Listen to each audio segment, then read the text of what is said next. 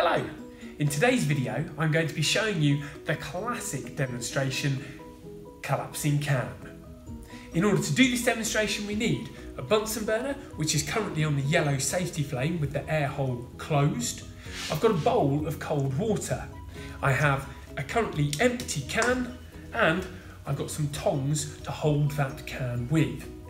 So the first thing that I do is I take the empty can and I pour a very small amount of water into the bottom of the can. Then I will pick up the can with the tongs and I will put the Bunsen burner onto a roaring blue flame by opening the air hole fully. I'm then going to use the Bunsen burner to boil the water that is in the can. You'll notice that I'm holding the can at the tip of the light blue triangle in that roaring Bunsen burner flame. We will know when the water's boiling because you can hear it boiling, and also you will see steam start to emerge from the top of the can. This normally takes about 30 seconds or so.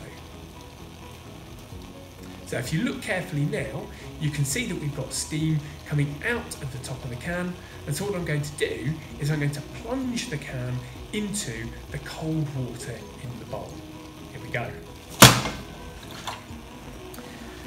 And you can see, let's go back to a safety flame, that as soon as the can was plunged into the water, it has collapsed.